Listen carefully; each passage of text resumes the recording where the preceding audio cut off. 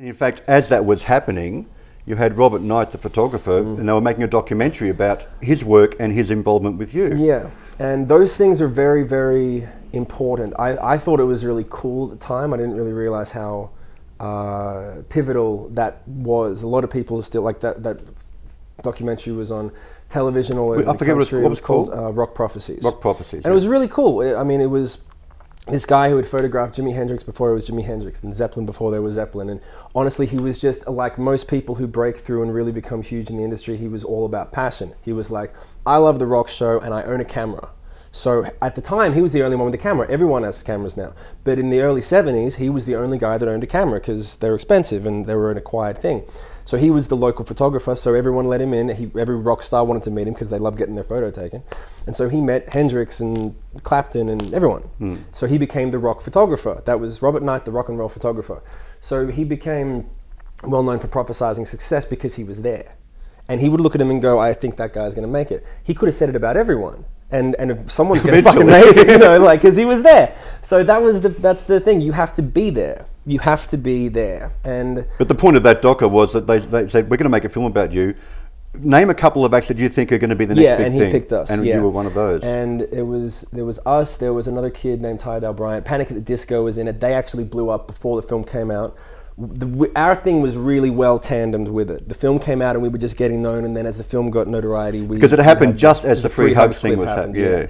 And it managed to climax when you did the Tonight Show. Yeah. And it was really great that he was there for that. It's great that we have such a well-edited, you know, thing of a caption of that. We would have had our own little photos and things, but really, I can't remember any of that period. It was a whirlwind, dude. It was insane. And to some extent, it shows that you were living on a shoestring back then. Yeah. And doing these exhibition gigs or showcase gigs that, you know, everyone says, you're great, let us know when you got traction. Yeah. And finally the Free Hugs thing gave you traction. Yeah, no, the catchphrase from all the labels was, you're great, but you're missing something. And we go, well, what? We go, we don't know. Call us when you find it. So then I made the Free Hugs clip and they fucking called, man. So and that blew up, for those who don't know, that blew up like overnight. Over the weekend. It literally was 3 days. I remember I was managing your website at that time. It fell over, and I had your manager calling me, what's happened to the website? We've got to get it back. I was out at dinner with people, and he's calling me from the LA. We've got to get it back up. Why? Because this monster thing is happening. And the servers who were running it just shut it down because of getting too much traffic. Yeah, it couldn't handle the traffic. Yeah, that was... and within a week you're on 60 Minutes and all the rest within of it. Within a week, everyone called that week. I think that 2-month period before Christmas was just no sleep, just going everywhere. Doing Oprah was really when I was like, oh shit, okay, this is actually happening. Because they called and said, we want you on the show and here's your plane ticket and here's, you know, just show up and you'll see Oprah in the flesh. I was like, what? And then ironically, I met Tom Morello on the flight. I was thinking like, oh, you know, this is a weird Free Hug thing. It's going to be a fad. It'll be 15 minutes. Ultimately, it was that video wasn't about the music and the band. It was the video. When the band did blow up, and you had when Free Hugs happened, you know, and you're on the Tonight Show, and you've done Oprah and all of this. What was that whirlwind like for you? It was a blur. There wasn't a lot of sleep. My mentality about it was I'm trying to think of the word. It was,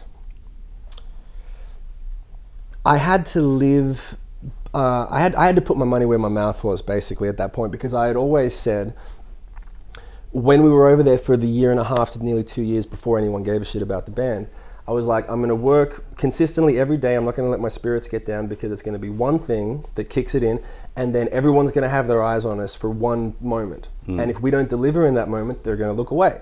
So you have to be ready. Be ready to capitalize. Be ready to capitalize. Be ready to play the show at the drop of a dime. Be great. Be experienced. Be on. Well, the advantage was you had spent 2.5 years playing. We haven't played live much. No, in the 2.5. You mean in Australia? Well, you had played a lot here, but you spent 2.5 years in LA not playing much. No, not playing much. So you're a bit rusty live. We were, well, no, we weren't rusty as a band. We were tight, but in terms of because you've been recording. Yeah, we were tight as a band, and we had all the ambition in the world, but the actual experience, no. There's after I'd done 500 shows, it was a different world for me. But it was that thing of like, I just know, and I was like, we just grabbed and held on, and it was like, we need you to do this, we need you to do that. I was like, yep, I can do it, because I'm ready, I'm prepared, I've been working for 2 years for this moment. And this is coming from the record company? No, this is coming from the world. This is Oprah, Jay Leno, the record label, the morning radio station, everything. They were like, can you do this? Yes, I'm ready, I can do it. I can show up at 6 a.m. and bang, bang, bang out all the press that you need and play a gig at the end of the night and get on a plane to go to somewhere else and do this thing and take a meeting and make a video and do a documentary thing about this and do a tweet or whatever the hell was available at the time and upload a new MySpace thing. I literally am standing there like a snake oil salesman. I will do whatever the fuck it takes. And I remember if you see that Oprah show, she's about to wrap up the show. Oh God, I know. She's about to wrap up the show. Such a whore. And she neglects to mention that you actually created the video and wrote the song, and she was a pro. I got a lot of respect for her, that I already had, obviously. But tell me, you pulled her aside during the commercial break. I pulled her aside in the commercial breaks because I said, Oprah, I've got this. Look, the free hug. The next step for the free hugs thing is this. We were trying to do this global moment of free hugs, like everyone's going to hug each other on multicam from different cities, and it was a pipe dream. But mostly I just wanted to tell the world, hey, I'm in a band, and the band made the song, and here's the band. And you can check it out on this website. So I said to her... Because she was all about the hugs and not so much about the song. And I was there, but they didn't want to interview me, they wanted to interview him. Totally obvious, fair enough, no ego on it. All I wanted was, I want people to know my band. So in that break I said, can I just say this one thing? And she said, sure. So she's wrapping up, she turns to me and says, and also there's something about a global hug. And I took a deep breath and I just went, yeah, there's this thing about a global hug, I'm going to be simulcasting for this and this, and because the band actually wrote the song and I made the video for the thing, and it's going to be available on the website from this date to this date, and the website is sickpuppies.net, and I got it all out in one breath. She couldn't interrupt me. She couldn't, and I swear, the moment that I ran out of steam, she went, well, that's great, that's the end of our show. And she swooped in, perfectly calm and like real experienced, and I could tell in her face there was this moment like, you motherfucker.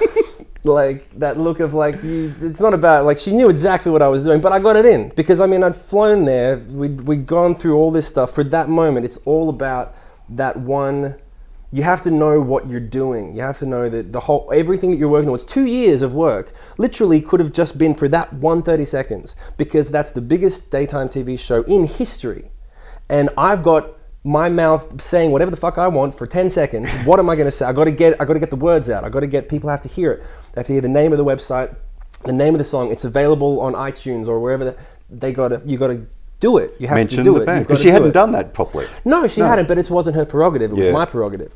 And I swear to God, if it was any other situation, I probably would have bitched out. I'd be like, well, but it's like, you got to just man up and just get it, do it. You have to get it done. Figure out how to do it. Even if you piss her off and she never wants you on the show again, I'm like, chances of me being on Oprah are pretty slim. The Doors, it's like, we've done the show. Exactly. That's exactly it.